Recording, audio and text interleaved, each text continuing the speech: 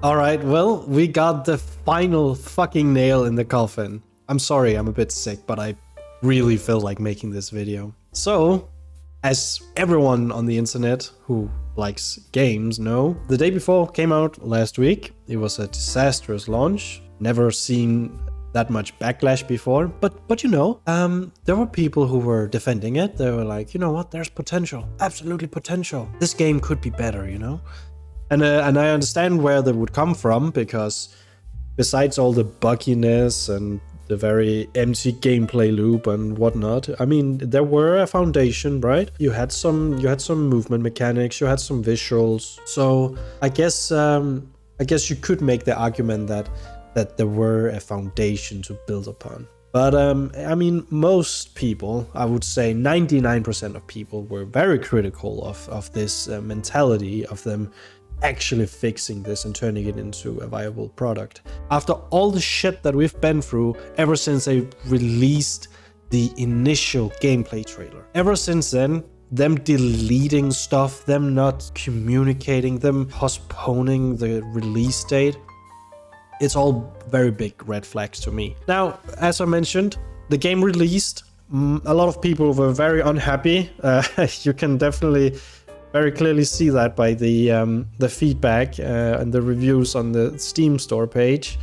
But nonetheless, the game still had, you know, players, and it actually had some fans and some people defending it. And I mean, each to their own, man. Who am I to tell you not to believe in it? And I understand why you would want to believe in a game like this. Clearly, this type of game is something that the customers want. You know, it's something that we as gamers want. It would have been an awesome project. But today, on the 11th of December, Christmas gave to me. Fntastic just released that the company is closing. I mean, it's almost incredible. It's as incredible, or not incredible, but it's as like I can't even. It's as shocking as it's sad. I mean, it's just fucking terrible, right? I mean, it's just so sad, because a lot of people bought into this, and a lot of people played this game for more than the 2 hours. I had more or less made a conscious decision that I wasn't going to buy it, but I did buy it last Friday.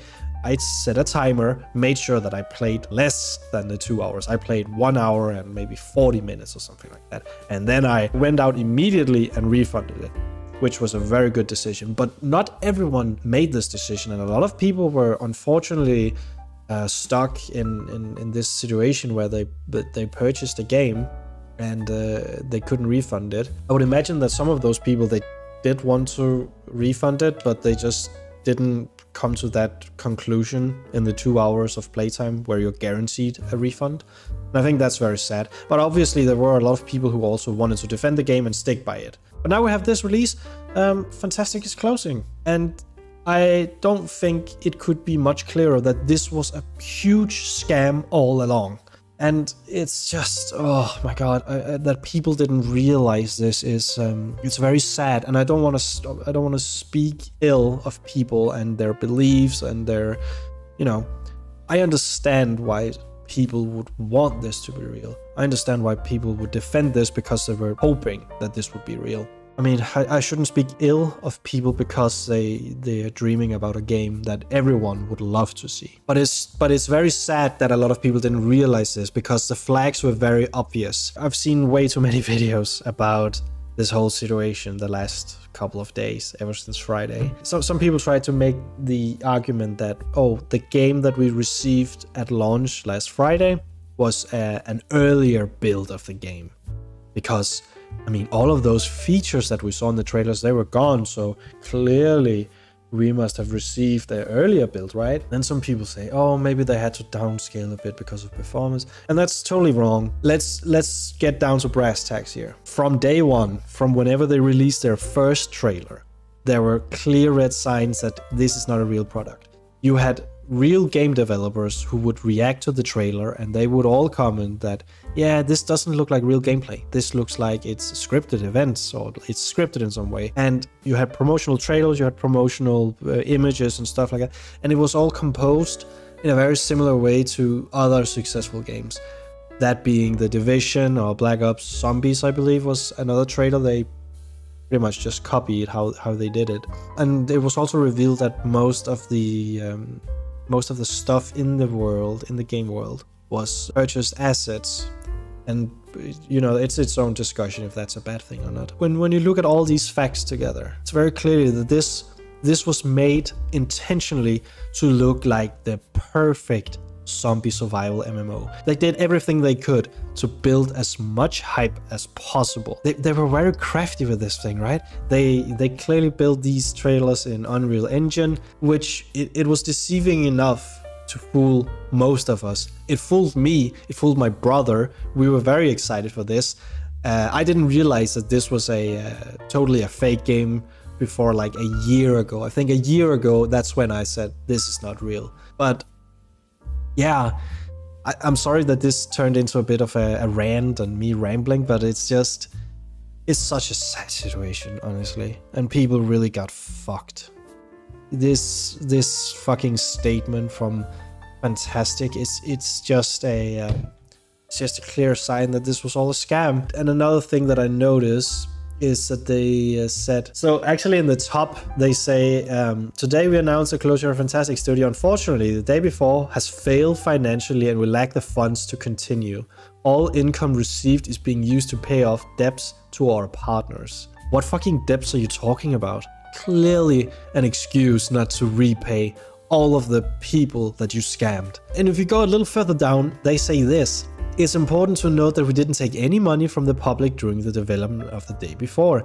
There were no pre-orders or crowdfunding campaigns. We worked tirelessly for 5 years, pouring our blood, sweat and tears into the game. Yeah, we've heard that fucking last sentence a million years. What does that mean, pouring blood into game development? I don't even know what that means. One thing is for sure, yeah, you're right. You didn't take money in terms of pre-orders or crowdfunding campaigns, but you did take fucking money when the game was released last Friday, and you asked people to purchase it for $40 or euros or whatever. That's money. And now that you're saying in the top fucking paragraph that you're not going to pay them back because you have to pay off debts to our partners, what the fuck are you talking about? It's mind-boggling that this is happening. It's so crazy. We really need to learn from this. Things might be too good to be true sometimes. Sometimes you will see things that appear in one way and in reality it's not. There's been plenty of YouTubers who has criticized Fntastic basically from day one to signify that there's something wrong here. There's something rotten going on here. And all of those people, they were proven right. And all of the people trying to defend this piece of shit, they were proven wrong. And I don't mean to laugh or say, haha, you were wrong. I'm actually quite sad because I think the majority of people would have loved for the minority of people defending this to be right? Because then we would all have been winners.